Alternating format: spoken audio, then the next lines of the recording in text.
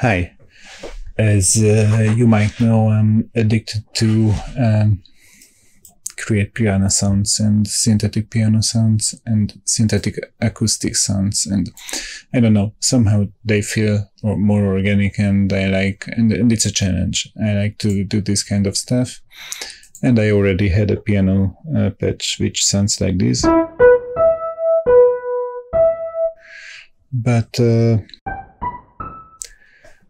this is a pretty nice patch, and I like it, and it works pretty well, but I can't get a harsher piano sound with these nice transients, and yeah, today I got some progress, and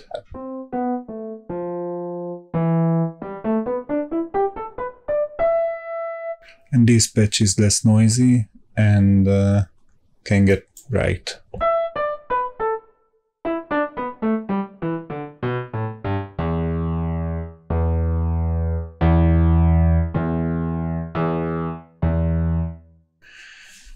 And actually it's not too complicated, because this part is only the hammer envelope.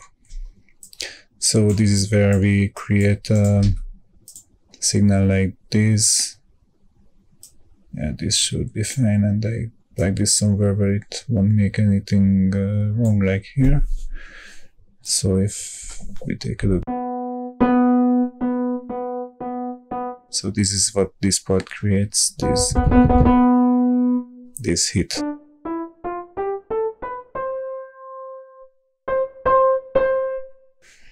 And that's a good thing. And then we send the white noise. So this envelope controls just the white noise, which sounds something like this. Let me plug this here, and maybe like this, maybe, and yeah, I will plug it there.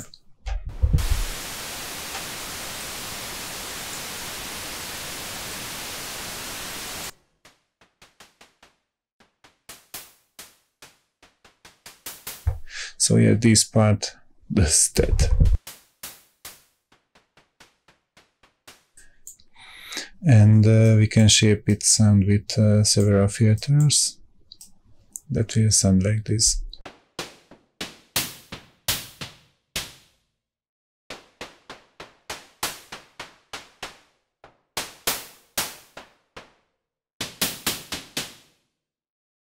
And then we can shape this further with another filter.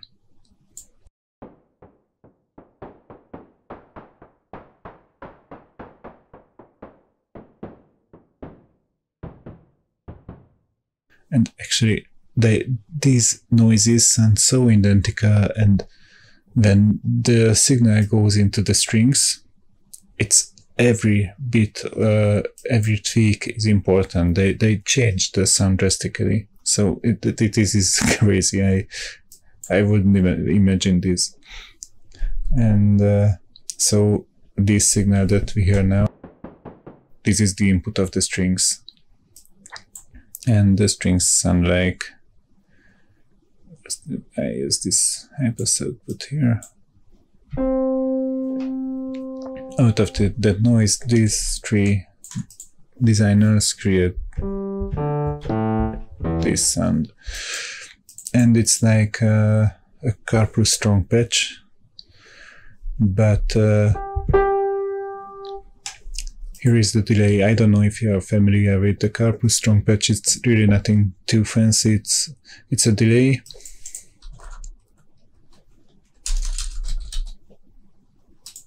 Where you add the output of the delay to the input. So if this is the input, then this is going to be the output. And if you plug this back and use some kind of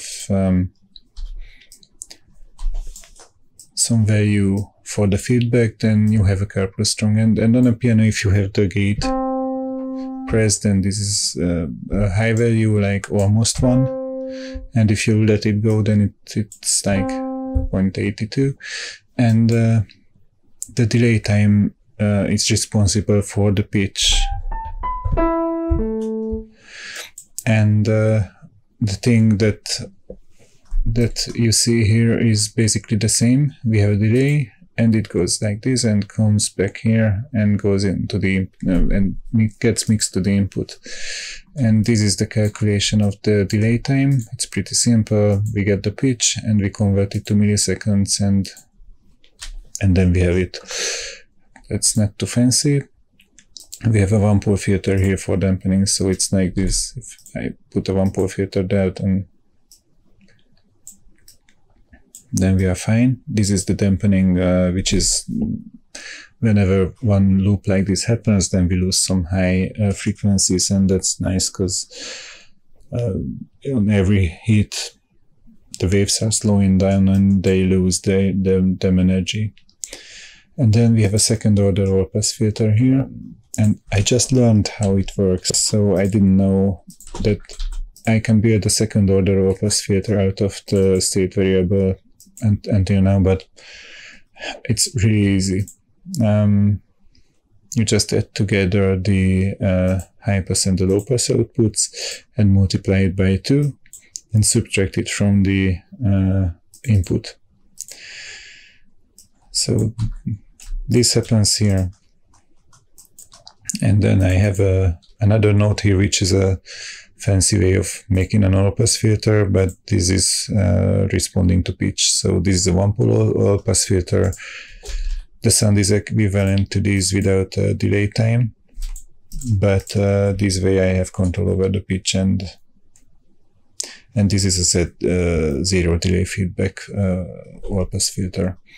This really just adding the negative high pass to low pass output of a one-pole filter, so it's again nothing complicated, and this is what my string looks like.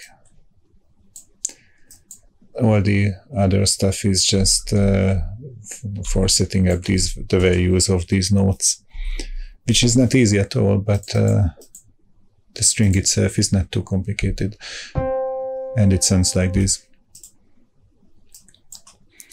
And basically, this is my piano patch.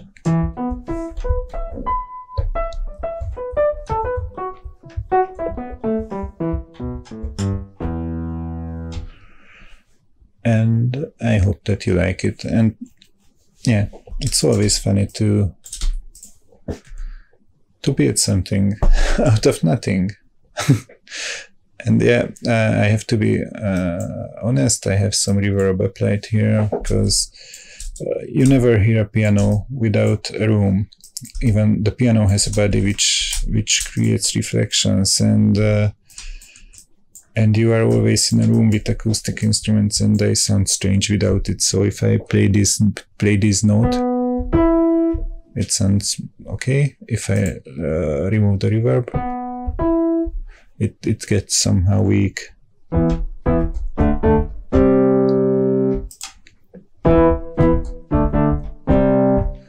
So some reflections are needed. And yeah, but sorry, this patch is not cleaned up yet, but I will do it. And probably this will be a preset in Alpha Forever again. And we have a detune knob.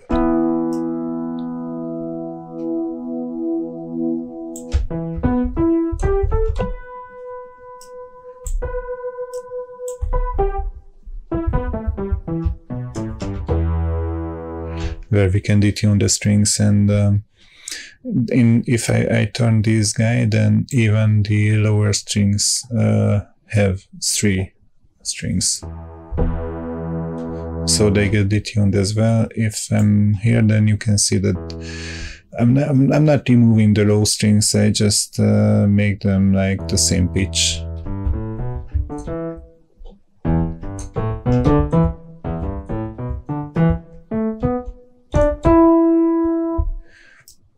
And I can detune wherever I want to. This is 2 octaves.